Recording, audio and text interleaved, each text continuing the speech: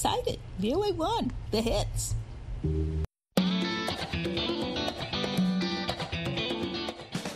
Welcome to Learning English, a daily 30-minute program from the Voice of America.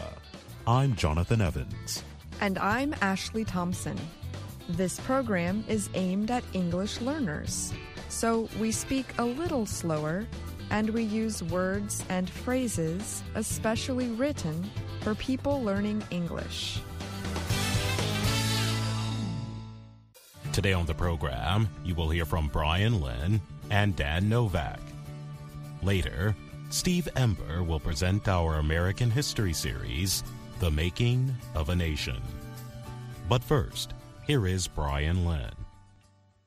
An American diplomat has warned the Taliban that its military campaign to control Afghanistan will not result in a government that is recognized internationally. The diplomat, Zalmay Khalilzad, gave the warning Tuesday to Taliban representatives in Doha, Qatar. The Taliban has a political office in Doha. Khalilzad has led U.S. peace efforts related to Afghanistan for several years. He and others hope to persuade Taliban leaders to return to peace talks with the Afghan government. But the Taliban has intensified military efforts in recent weeks to take control of wide areas of the country. The group's new campaign followed the U.S. decision last month to end its military activities in Afghanistan by the end of August. Most recently, Taliban fighters captured 6 out of 34 provincial capitals in less than 1 week. They included Kunduz, one of the country's largest cities, in Kunduz province. The Taliban is now battling the Western-backed Afghan government for control of several other provinces in the south. On Tuesday, Taliban forces entered Farah and were seen in front of the provincial governor's office. The fighting has driven thousands of people to Kabul, where many are living in open areas in the city. The latest Taliban gains have led to new efforts to restart peace talks aimed at ending the fighting. The goal is to begin a process to create an agreement for a power-sharing government. The Taliban has so far refused to return to peace negotiations. The new pressure from Khalilzad follows condemnation of the Taliban's moves by the international community. The United Nations has also warned the Taliban that any government that takes power by force will not be recognized. The U.S. State Department said in a statement, Khalilzad's mission in Qatar is meant to help formulate a joint international response to the current situation. The diplomat plans to press the Taliban to stop their military offensive and to negotiate a political settlement, the statement said. The Taliban's military chief released an audio message to his fighters on Tuesday, the Associated Press reported. The message ordered the fighters not to harm Afghan forces or government officials in territories they seize. The 5-minute message was recorded by Mohammad Yaqub, son of the late Taliban leader Mullah Muhammad Omar. It instructed the rebels to stay out of empty homes belonging to government officials, to leave marketplaces open, and to protect places of business, including banks. It remains unclear, however, whether Taliban fighters would obey the orders. Some civilians who have fled Taliban forces have said they had put repressive restrictions on women and burned down schools. The Office of the UN Human Rights Chief said it has received reports of executions, revenge killings, and military use and destruction of homes, schools, and medical centers. Many civilians have been killed or injured in the fighting. The UN Human Rights Chief, Michelle Bachelet, said Tuesday her office had counted at least 183 deaths and hundreds of injured among civilians in several cities in recent weeks. I'm Brian Lynn.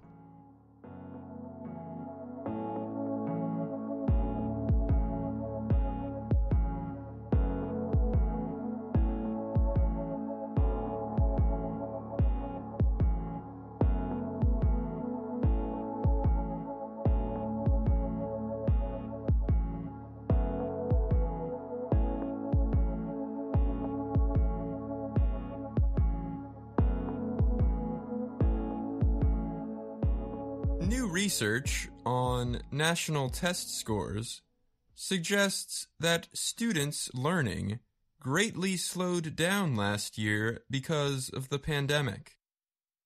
Minority and poorer students suffered the most. Research published last week by the Center for Reinventing Public Education, or CRPE, argues there is major evidence that student progress in math and reading slowed by several months. The paper collected information from 12 different reports on student test scores during the pandemic.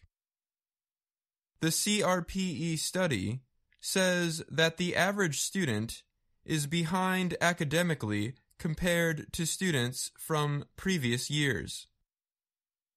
The study points to school closures and remote learning as the main reasons behind the decline. Robin Lake is one of the authors of the study.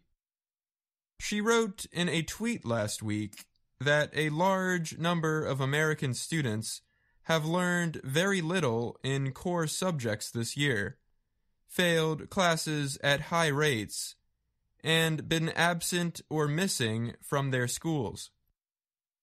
There is little doubt that, on average, more in-person instruction produced more learning, she wrote. Another study, released last month by the education research group NWEA, looked at end-of-year success relative to a normal school year.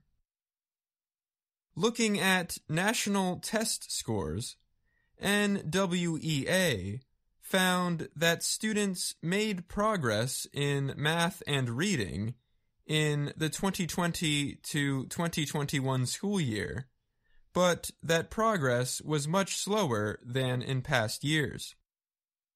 Students especially struggled in math. NWEA found that students finished the 2020 to 2021 school year 8 to 12 percentile points lower than students in past years. The findings come as the Delta variant of the coronavirus threatens school reopening plans. Educators and experts agree that in-person schooling should be a top concern. But more children who are not able to get vaccinated are getting sick with the highly contagious and more dangerous form of the virus.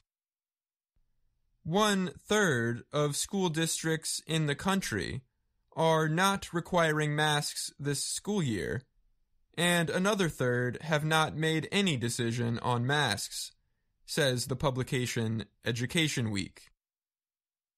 Miguel Cardona is the head of the U.S. Department of Education. Speaking to reporters last week, he said he was worried about adult actions getting in the way of schools safely reopening. Let our educators educate. Let our school leaders lead. Let's not go back to the school system of March 2020. Exactly who was learning in person at the beginning of 2021 varied greatly based on race. Federal data found that in January, 27% of white fourth graders were learning online, but 58% of black students and 56% of Hispanic students were taking online classes.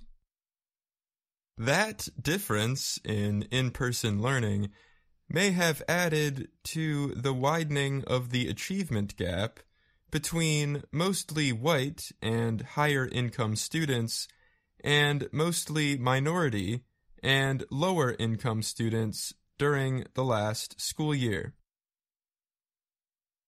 In math, students in majority black schools ended the year with 6 months of unfinished learning.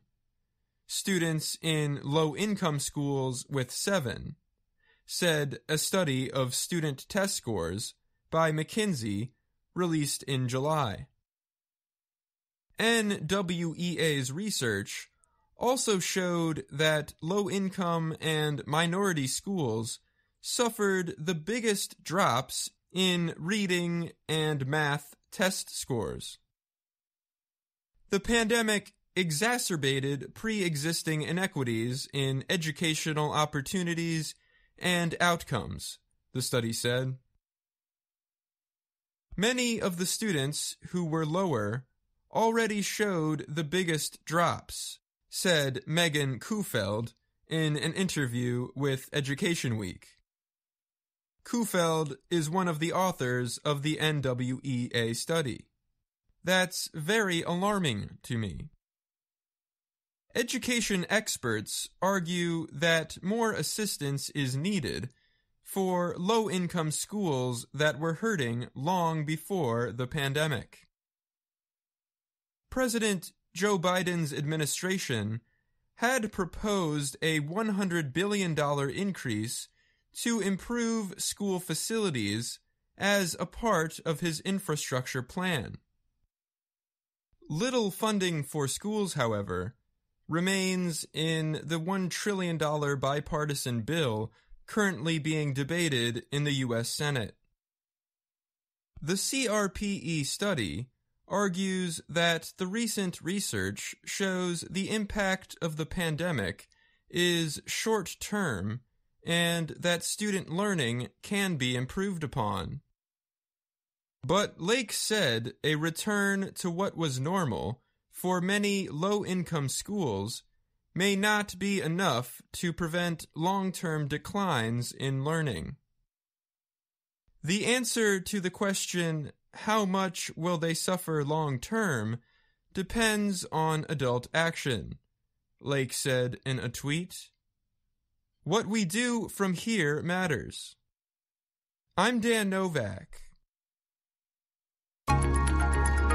To help protect yourself against the new coronavirus, wash your hands for 20 seconds with soap and water before you eat, after using the toilet, and after touching anything many other people touch, like a seat on a public bus.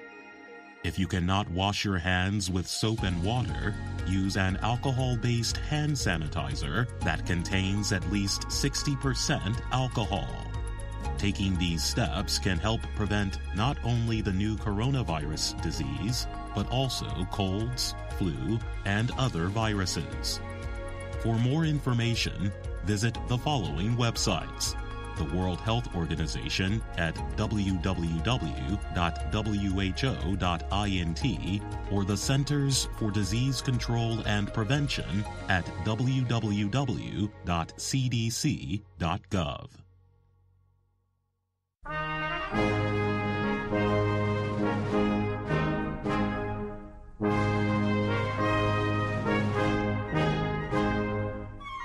From VOA Learning English, welcome to The Making of a Nation, American History in Special English. I'm Steve Ember.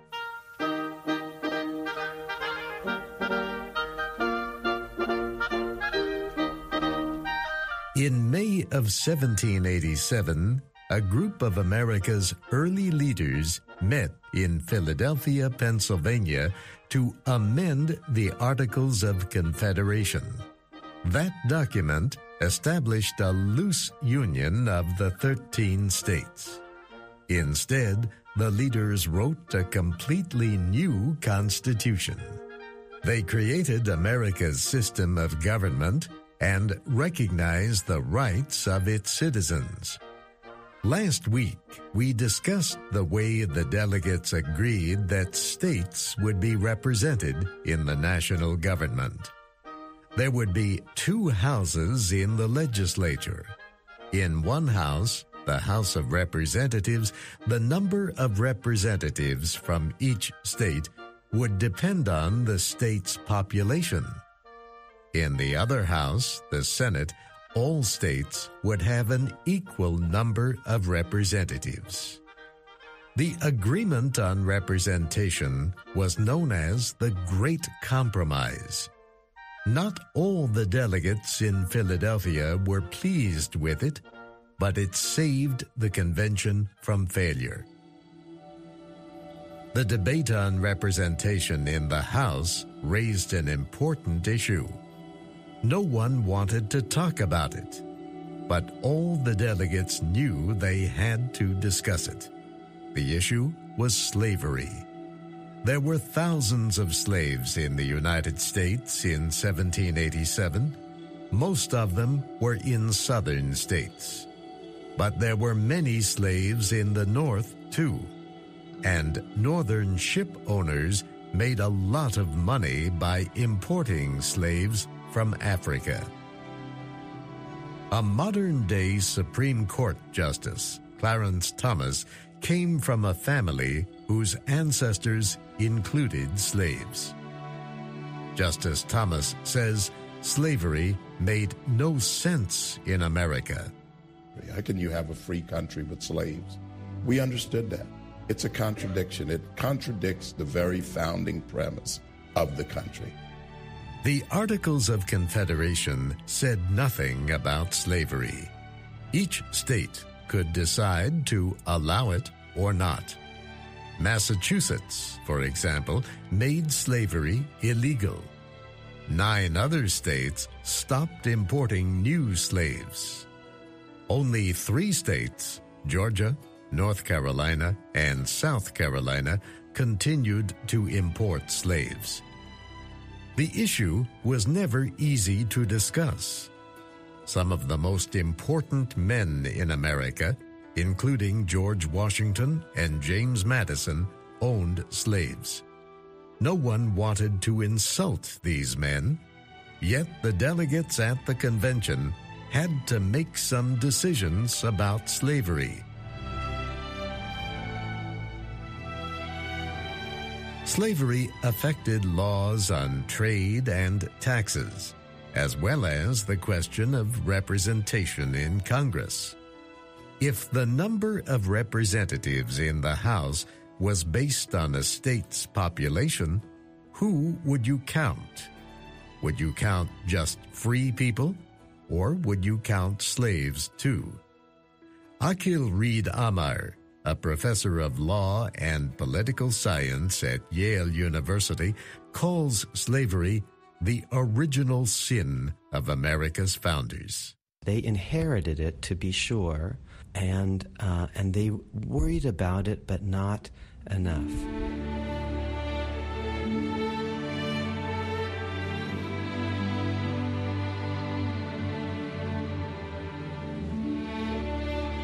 the debate, some delegates argued that slaves were property and should not be counted for purposes of representation.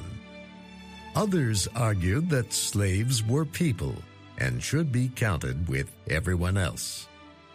Gouverneur Morris of Pennsylvania made an angry speech. He denounced slavery as an evil institution.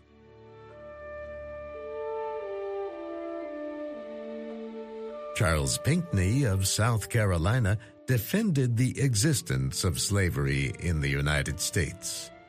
In all ages, he said, 1/2 of mankind have been slaves.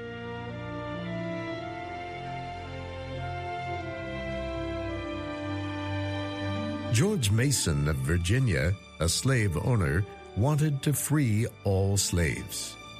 He said Virginia attempted to do that when it was a British colony, but that the British government refused. He blamed the problem on British businessmen who made money from slavery.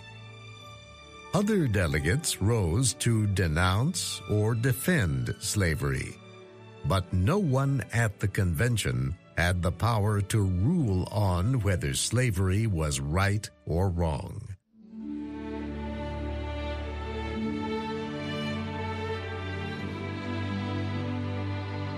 Everyone knew the convention would fail if they tried to write a constitution that banned slavery. The southern states would never accept it. They would refuse to be part of the United States. Rufus King of Massachusetts said, "The convention should consider slavery only as a political matter," and that was what happened. The delegates accepted several political compromises on the issue.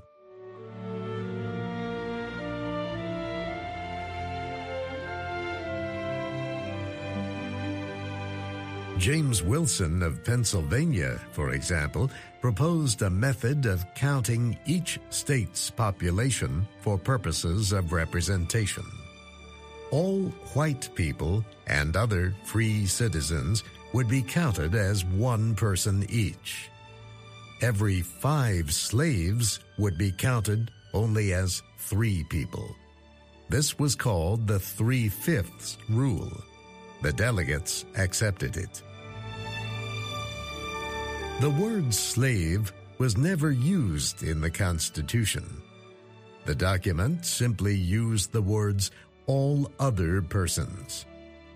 The 3/5 rule remained the law until the 14th Amendment to the Constitution came into effect in 1868. Alexander Hamilton said the 3/5 compromise was necessary. Without it, he said, no union could possibly have been formed.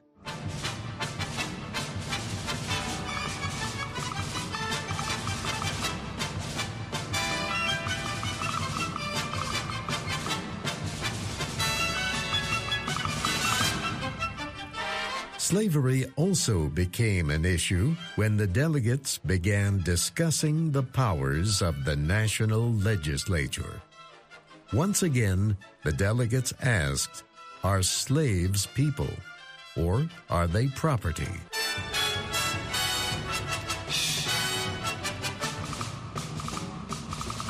The answer would affect import taxes and the growth of new states. The delegates accepted several compromises on these questions, too. They agreed that the Treasury could collect a tax of $10 for every imported slave. They also agreed that slaves could be imported until 1808. Then, no new slaves could be brought into the country. Until then, each state had the power to make its own decisions about slavery. After 1808, the national government would make all the decisions. Constitutional law professor Akil Reed Amar says that agreement is where the delegates went wrong. What was the founders' biggest mistake? Not that they didn't get rid of slavery immediately. It was already a part of their world. It would have been difficult to get rid of slavery immediately. But what they didn't do is come up with a long-term plan to get rid of slavery eventually.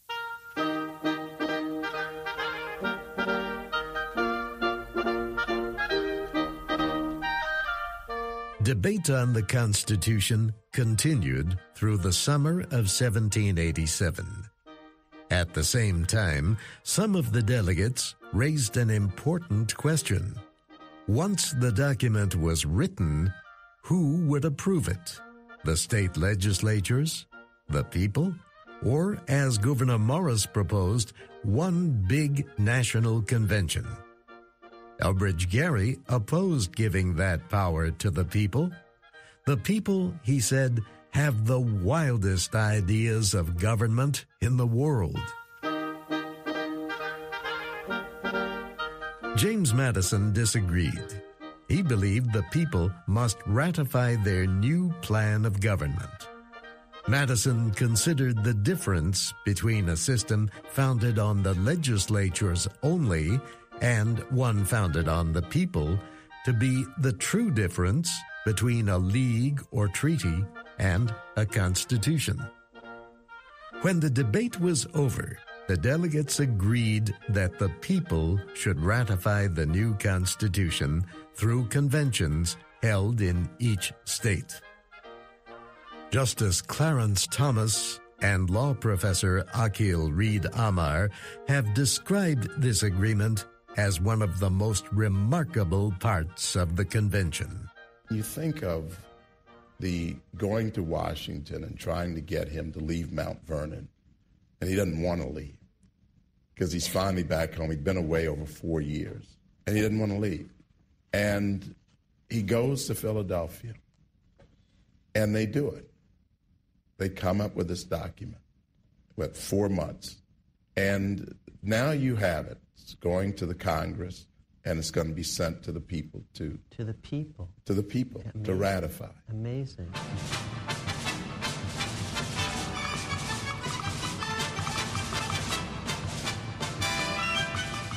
Finally, the delegates had to decide how many yes votes by states would be needed to ratify the Constitution. Any changes to the Articles of Confederation needed ratification by all 13 states. The Philadelphia Convention was called only to change those articles, not to replace them. So all 13 states would have to approve. But several delegates said this would be impossible. After all, Rhode Island never sent a representative to Philadelphia. That state was sure to reject the Constitution. Also, as everyone knew, the Philadelphia Convention went far past the point of changing the Articles of Confederation. The delegates wrote a completely new plan of government.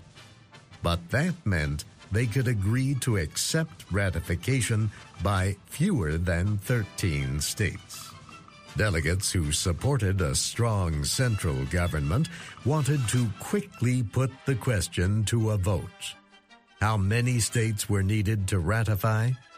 By the end of the day, the convention had not decided. But early the next day, the delegates voted, and the number they agreed on was 9. The convention in Philadelphia was nearing the end of its work.